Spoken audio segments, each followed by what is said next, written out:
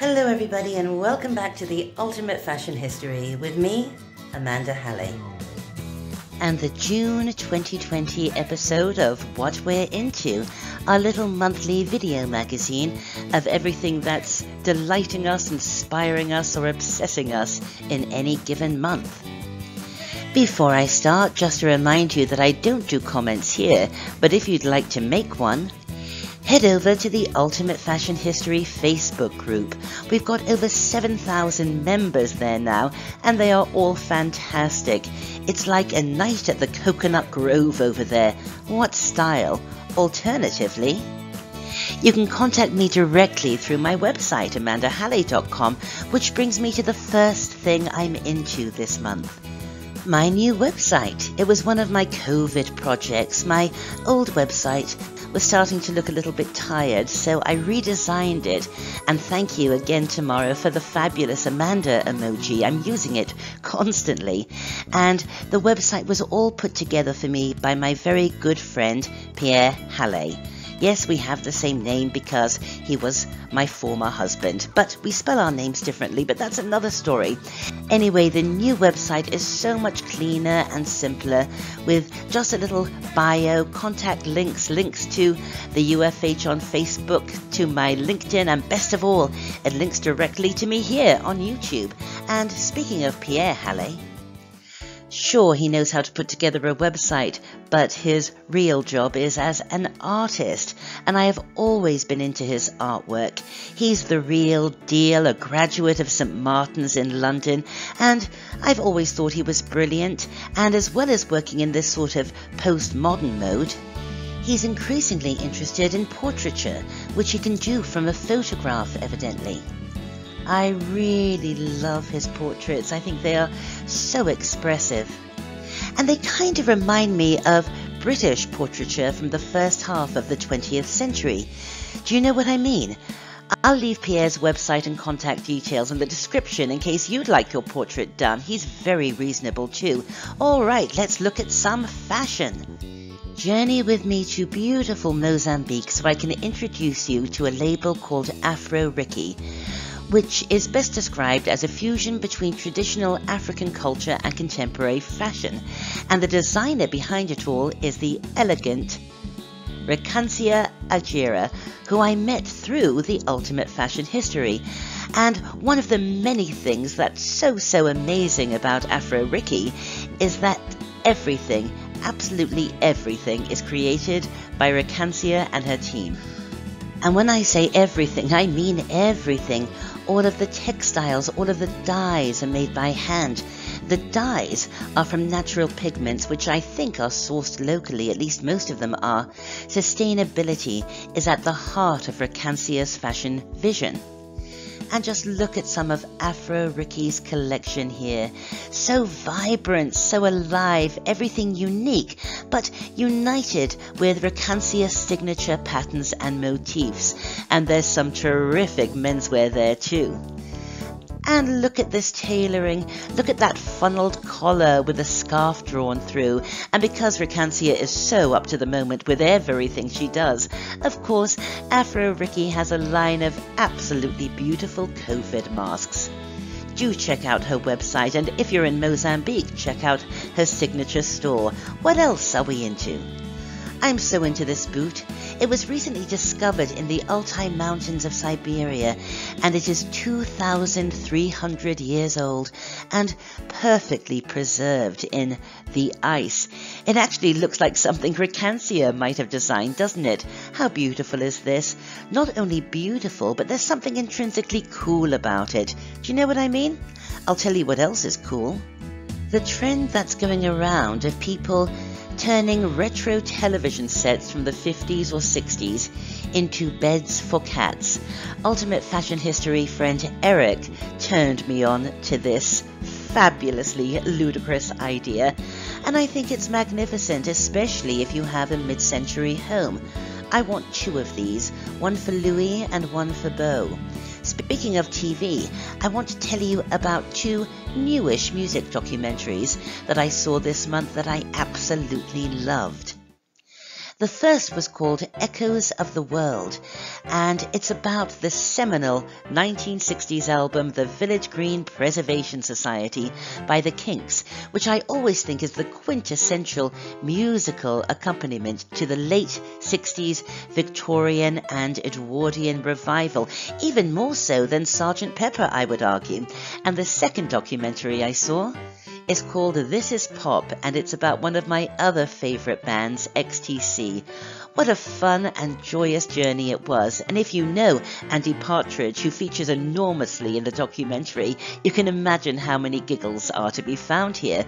Both of these docus are hard to find, but if you're interested in seeing either of them, drop me a note and I will head you in the right direction. What else are we into? This month my beautiful blue-eyed sister Nicole scanned and sent to me via Dropbox about 2,000 old family photos, some of which I hadn't seen in years, and some of which I'd never seen at all. Oh my goodness, what a hilarious journey through fashion history. Let me share some of my faves. Here are my sisters in the very early 70s, forced to embody, yes, embody, that storybook, railway children, Edwardian revival look. And here's my mum on her wedding day in 1964. What a beautiful dress with matching jacket, but check out that hairpiece. Here's my dad as a very young man channeling his inner, maybe not so inner beatnik. And NASA, we have a problem. Here is my mother in a silver metallic paper mini dress. Let me zoom in so you can see. This is at the height of the space craze of the mid-1960s, because nothing says space age like potato salad. Here are my English grandparents in the late 1930s, looking like they've thrown a body off that pier. Here's Mum in about 1975 on the turret of her castle. And no, of course we didn't live in a castle, but she sure as hell acted like she did. And from the mid-1990s, could my brother Zach be any more like Matthew Perry in this shirt with tiny collar and splayed tie with tiny knot? And some of these photographs just speak so directly to very specific moments in fashion and cultural history. Here's Mum in a backless keyhole gown from about 1970-71 that just screams the Deco revival. And here are both of my older sisters, Lynette and Nicole, in about 1964-65 in their little mini dresses with big cartoon flowers, reading a Beatles magazine. And look at their little faces as they look at the Fab Four. And here's me in the 1980s, when the 80s did the 60s, although God only knows what I'm doing here. And there were some real oddities in this incredible cache of photographs. Like this one, the young girl whose face is circled in red is my mum, featuring in what looks like a very big, very 30s production number on a stage somewhere in England. I have no idea what this is all about, but it was before she joined the circus, so she can't have been any older than 15. And another favourite oddity is this one, Nicole on the left with my mother on the right. Very late 80s or very early 90s, I would guess. And they seem to be with a chubby Roger Moore. What was going on here? Oh my God, oh my family. Anyway, I have a biological family, but I also have the family of the ultimate fashion history. So let me tell you about the next thing I'm into this month. Costume designer John Hintergaard, who is a wonderful and active member of the Ultimate Fashion History Facebook group, as well as being a fabulous designer, has just started his own YouTube channel. It's called John Feld, and he discusses costumes, costume designers and movie icons in only the way that a costume designer could. I am obsessed with it. I'll leave you the link to John's channel, and let me tell you, if you like the UFH, you will love this channel, so do subscribe. I'm obsessed with it. What else am I into? Well, even though lockdown restrictions are slowly but surely being lifted, and my ridiculous sunburn is testimony to this, Many of us are still required to do Zoom meetings, right? So get this. Interior designer Jonathan Adler, one of my favorites, has created Zoom backgrounds that you can use during Zoom meetings if you know how to work their green screen feature. Aren't they glorious? So you can sit in front of a Jonathan Adler mantelpiece and all of your colleagues will wonder why you're getting paid so much more than they are. What great fun, typical Adler. You can download his backgrounds with instructions on his website. I'll leave the link. What else are we into? I am so into this hotel that's opened in Thailand, where you sleep under the stars in these pods that they're calling jungle bubbles. They're very elegant, aren't they? But this is the best thing. You get to sleep among protected elephants. This is indescribably lovely, isn't it? Speaking of lovely, this month I discovered a new artist who is absolutely rocking this gal's world. He's called Leanna and he paints buildings. In fact, his website is called paintedbuildings.com. And I spent about 2 hours the other day on his website, and I absolutely adore his work. There's something about it that sort of reminds me of architectural paintings from the 1940s. Can you see what I mean when I say that? He does exteriors and interiors, and I believe that if you send him some photos of your own house, he can transform them into one of his beautiful paintings. I also love the way that he renders trees and sky and foliage, and sometimes, and I'm guessing just for fun, Mr. Leanna puts his talents to the ancient world. How beautiful is this? I feel like I'm in ancient Greece. And speaking of the ancient world, I'm sure this next thing came up on your newsfeed too. An ancient Egyptian priest called Neseyamun was given his voice back. This is his sarcophagus, and of course his mummy was within, and scientists scanned the mummy taking measurements and created a new voice box and larynx for him using a 3D printer. Then, with an electronic voice box, they reproduced the voice he would have had. He only makes one noise, and I've got to be honest, it sounds kind of whiny. But hey, if I'd been in a sarcophagus for 3,000 years, I'd be whining too. But really, how incredible to hear a voice, even a slightly whiny one, from 3,000 years ago. So cool. What else are we into? Well, I cannot wait to come up and see this new project. HBO have just announced that they're making a biop of the later years of the fabulous Mae West. And who is going to play her? Talk about dream casting. Bette Midler. I just think she is the perfect choice, don't you? Bette was made to play Mae West. Surely I can't wait for this project. What else are we into? I'm really into the new video from K-pop girl band Blackpink. The song's called How You Like That, and it's fun, but the fashion. It has so much great fashion in it. It's so runway, so 2020. You'll love it. What else are we into? Hello, Ian Fleming, and for Father's Day, I bought Rupert this book, Shaken, Drinking with James Bond and Ian Fleming. It's official, meaning it's published by the Fleming estate, and it is so much fun.